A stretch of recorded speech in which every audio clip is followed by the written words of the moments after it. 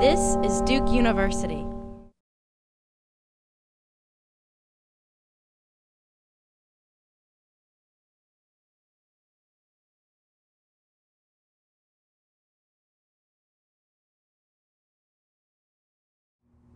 I personally have always found energy finance one of the most important and interesting places to embark on or continue a career.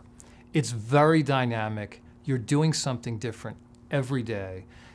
Every day you're adjusting to markets, you're adjusting to incredibly fast-moving technological trends that we've never seen in the past. And I've always enjoyed energy finance just as a subject matter of something that is just such a dynamic field that one never has a boring day.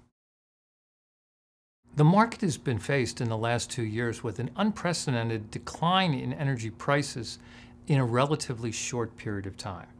Many projects that were in the thought stage, in the idea stage, assumed that the possibility of energy prices hitting $170 a barrel, $180 a barrel for oil, or in the case of natural gas, $12, have proven right now to be uneconomical, because the biggest trend is a continued decline in energy prices, especially in most recently with the removal of Iranian sanctions.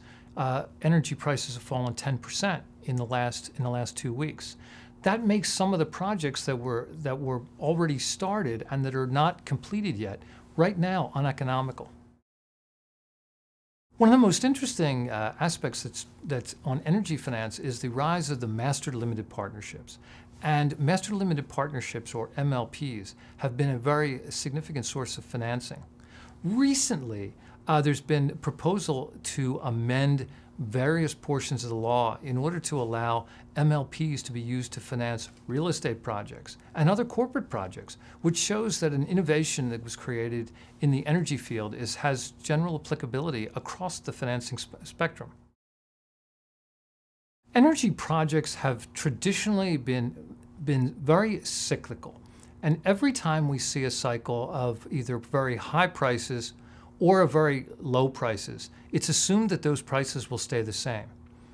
I've never looked at it that way. I've seen energy prices as high as $160, and I recall vividly an edition of Foreign Affairs magazine in the fall of 2001 saying that the world has got to adjust to a permanent plateau of oil prices at $10 a barrel.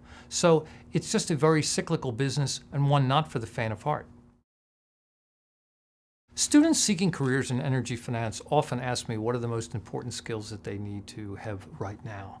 And I say to them that it's the same skills that they would have needed 10 years ago, that they should have a broad knowledge of a broad area of both quantitative and qualitative skills that impress employers that they are able to meet the challenges of the next 10 or 20 years, which includes understanding sustainability and the environment.